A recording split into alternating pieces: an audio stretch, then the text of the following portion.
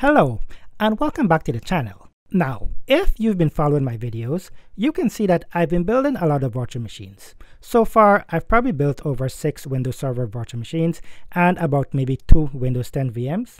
Now, if you have a high-performance PC with a lot of RAM, a lot of storage, and a CPU with lots of cores, then these VMs probably take up about 20% or less of your system resources.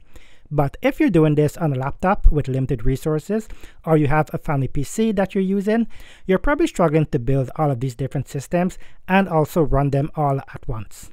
You could try to upgrade the components in your PC, but modern laptops these days don't allow for RAM or storage upgrades, or maybe your PC is a pre-built computer with no rooms for upgrade. So what you can do is use another PC as a server to build and store your virtual machines. And this PC doesn't need to be anything expensive or brand new. If you have an old PC laying around, you can use that. Sometimes I will buy used PCs, typically business class desktop like Lenovo or Dell mini PCs. They don't cost a lot. And even if their CPUs are a few generations old, that's okay because this is a test lab and your goal here is to learn. As long as the hardware is compatible with the software and you can build your virtual machines, that's really all you need. A PC with 16 gig of RAM, 500 gig hard drive, and a 4-core processor with a network adapter, that is more than enough to get you started. With that being said, in this video, I do have a mini PC with decent specs.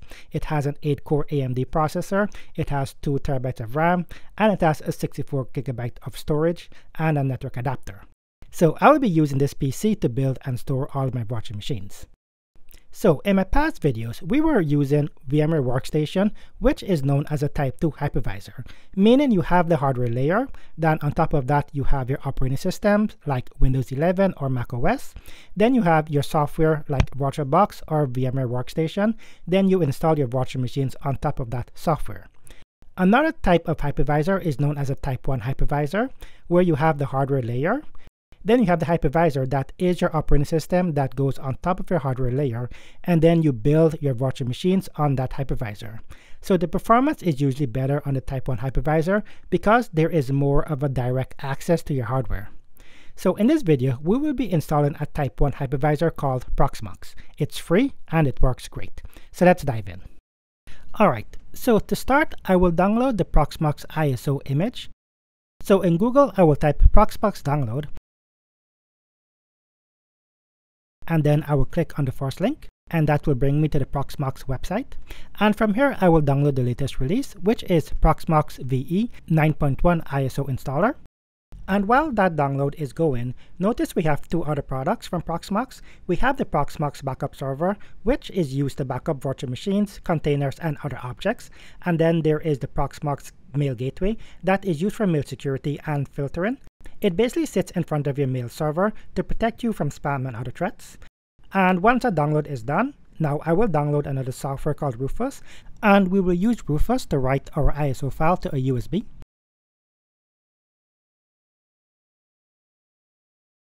And once the download is done, I will open up the Rufus software. And once Rufus opens up, I will insert my USB drive. And we can see that it has been detected. And then I will select my Proxmox ISO file from my downloads folder. And I do get this pop-up window letting me know that the image selected is an ISO hybrid. So the DD image writing mode will be enforced. I will click OK on that. And when I click on start, I will get another pop-up box letting me know that the data on the USB will be wiped.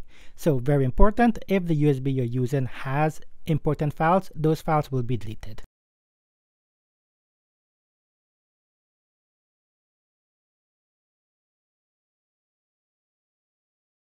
And once that is done, I will insert my USB drive inside of the mini PC, and from here I will power it on.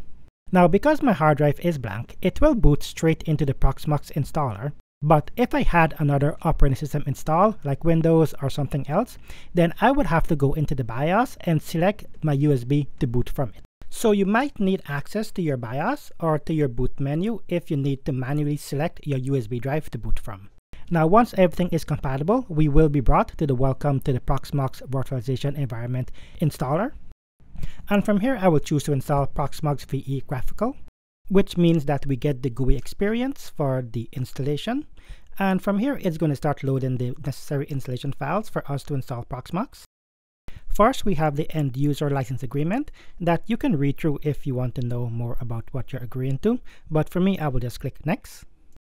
Then it will ask us where we want to install the Proxmox operating system. Now, I only have one device, so that is pre-selected for me. But if I had multiple hard drives, I would have been able to select where I want to install it. I can also click on Options to change the file system of the storage device, but I will leave this as exe4 and proceed. For the time zone, I will choose Canada as my country. And for the time zone, I will select America, Toronto, and then click Next.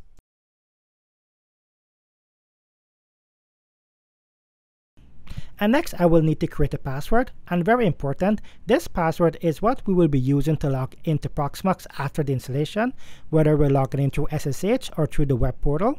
So make sure you keep this password safe and you remember what it is. My email will be mail@infotech.ca, which is not a real email, but I will be using that. Then I will click on Next.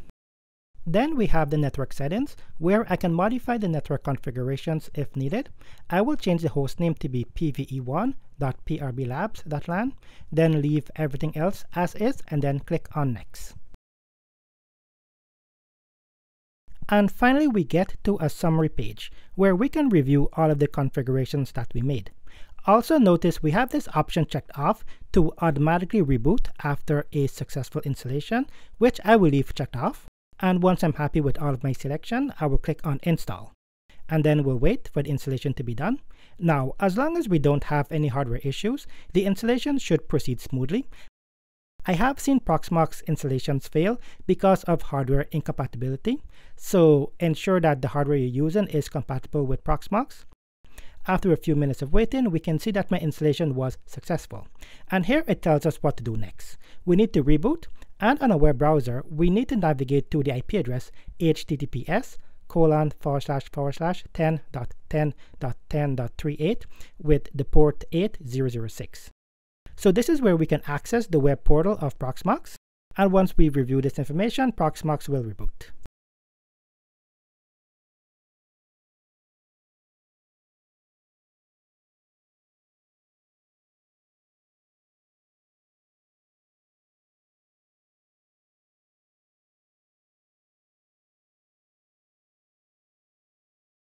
Now, once Proxmox is back online, we can see this console screen, which is asking us to log in. The username will be root, which is the default administrative account for Linux-based systems, and the password will be the password that we created during the installation. Now, because Proxmox is based on the Debian operating system, which is a Linux distribution, commands that work on Debian will work on Proxmox. If I try an ifconfig, okay, that will fail because it is a depreciated command, but if I try IPA, we can see the IP information of Proxmox using that command. Now, there are other commands we can use to administer our Proxmox system. However, for the most optimal experience, it's better to access the web GUI from another computer. And if you're wondering if you're able to just install a GUI application on Proxmox and just use it, there is no official way to do this, and it's not recommended to do it either. It's better to just access the Proxmox web portal from another machine. So that is what I will do. I will head over to my Windows 11 machine, and from here I will open up a web browser and I will navigate to the Proxmox IP address. Now, just a reminder, if I were to type just 10.10.10.38 and press enter, you will see that this will fail. It will tell us that the site cannot be reached. Because remember, we need to add the port. So at the end of the IP address, I will add a colon, then 8006, and then I will press enter. And there we go. Now we do get this page telling us that our connection is not private, and this is normal when hosting internal systems. Because Proxmox is using a self-signed certificate, our Windows machine does not trust it. But because we know that this is indeed our Proxmox server with the right IP address, it is safe to proceed. So I will click on Advanced and then proceed to 10.10.10.38. And this will give us the Proxmox VE login. Now remember, the username will be root, and the password is the same password that we created during our installation. It's the same password that you use to log into the Proxmox console. Now, at first login, we do get this little pop-up box informing us that we have no valid subscription. Now, don't let this scare you. This subscription is just referring to the enterprise subscription that can be used for the support and access to the private repositories. If you're deploying this for business, having an enterprise subscription with support is recommended, but not having a subscription will not prevent us from using Proxmox. So we'll click OK here. Now, once we're in Proxmox, you can see our task at the bottom. And this is where you can view recent actions completed by Proxmox. The left pane is our server view, and the middle pane is where we can configure Proxmox. Under Data Center, this is where you can view your Proxmox servers. We currently only have one, and I can expand this out. We can see our local network, which will give us information about our network configuration for Proxmox. Local is where we can upload our ISO files and container templates that we can use to build our virtual machines and containers. And local VM is where we can store our newly built virtual machines and containers. Now for this video, I won't be building a new machine. I will do that in the next video. But for now, what I want to show you is how to upload an ISO file to Proxmox. So what I will do is I will open a new tab, and then I will enter Windows Server 2025 download. And then we'll click on the second link. And then I will download the 64-bit version in the English language. And once that is done, I will head to my downloads folder. And then I will rename the file Windows Server 2025. Now back in Proxmox, I will click on local.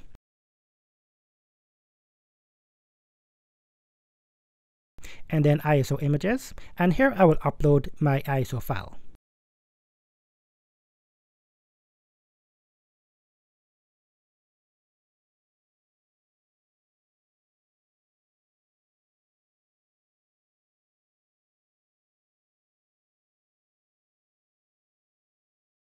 And once it is done, we do get this output box letting us know that the upload was successful. And we can also see the Windows Server 2025 ISO file here available for us to use. So in Proxmox, when you're building your virtual machines, you do need to upload your ISO files first for it to be available for you to build your virtual machines. Okay, so that's it for this video. Let's just do a recap of what was done here. Okay, so in this video, we didn't really do much. We just installed the Proxmox operating system on a mini PC, and we uploaded a ISO image of Windows Server 2025 to our Proxmox server. Now, although you can use Proxmox to build your Windows Server infrastructure for testing, Proxmox is very popular in the self-hosted space. A lot of people, including myself, use Proxmox to host free and open source software that is alternatives to paid software. For example, if you're tired of paying for streaming services, you can use Jellyfin to centralize all of your media. Nextcloud can be used as a Google Drive or OneDrive replacement. Vaultwarden is a really great password manager. Bookstack can be used for your documentation. And really, you can build any Linux server that can be used to host your own personal websites, so like a resume or like a blog site. And you can build all of this on Proxmox for free. And I do have videos planned showing you how to build all of these services, so stay tuned for that. But that is it for this video. Thank you very much for watching, and I will see you in the next one.